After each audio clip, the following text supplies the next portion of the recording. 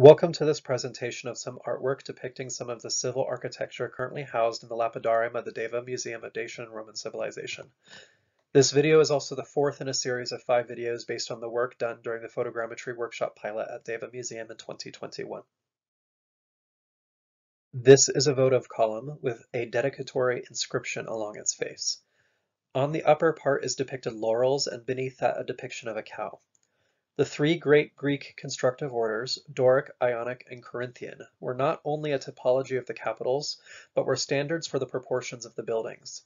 The ones corresponding to the Doric were lower, more robust, and in the case of those who used Corinth, they were taller, slimmer, and with Ionic somewhere in the middle. This is a pediment depicting Neptune flanked by fish. In Roman mythology, Neptune was the god of the sea whose ancient Greek counterpart was Poseidon. The differences in the depictions of the fish may be meant to represent the different natures of Salacia and Venilia, who represent calm seas and turbulent seas, respectively.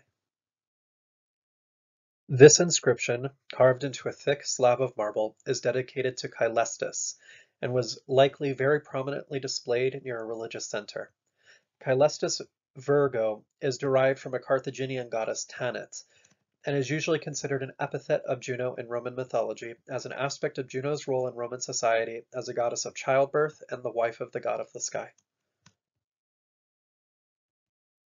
This relief depicts the god Dispater and his consort, the goddess Proserpina. Dispater is closely associated with Pluto in Roman mythology and with Hades in Greek mythology. While Proserpina is another name for Persephone in Greek mythology, Dispater is the god of wealth and death, while Proserpina is the goddess of spring.